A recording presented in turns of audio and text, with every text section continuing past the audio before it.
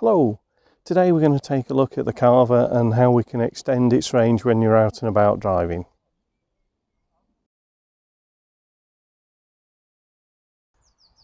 Normally the Carver's got a range of about 50 miles.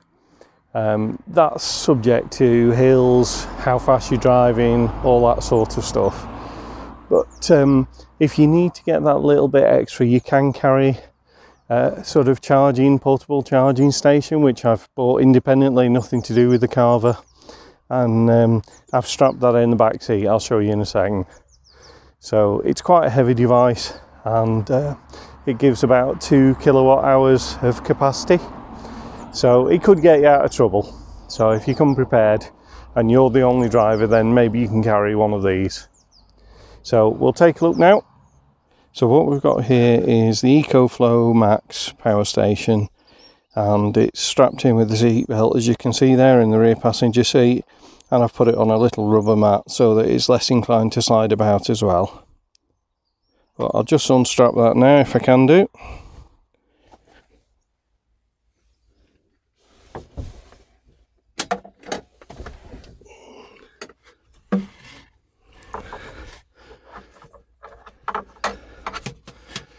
There we go.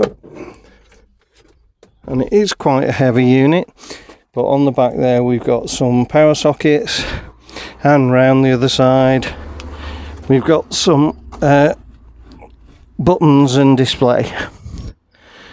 So I'm just going to get the charging cable out the back, and then we will try and plug it in, see what happens.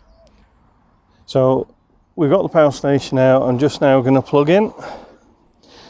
So that's a case of pull the plug out there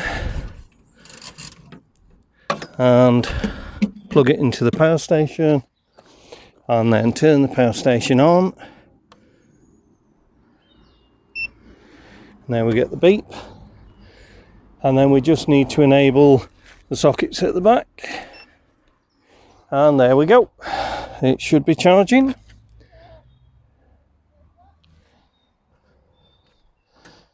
So yep, that's charging.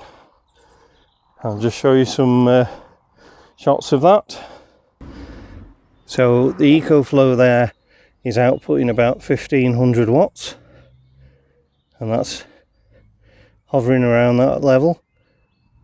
And then if we go and look at the Carver,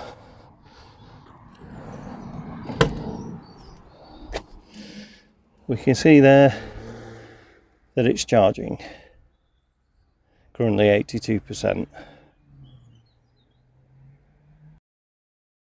So obviously I've unplugged, I'm ready to put it away, but you've got to remember the EcoFlow is a heavy device. It's about 22 kilograms, so you've just got to be mindful when picking it up.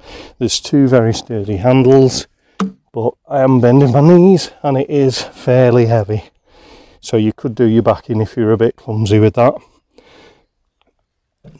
But obviously it's less than an extra passenger. If you're going to put it on the back seat, you can think of it in those terms. That's all for this video. Thanks for watching. Please like and subscribe, and I'll catch you on the next one.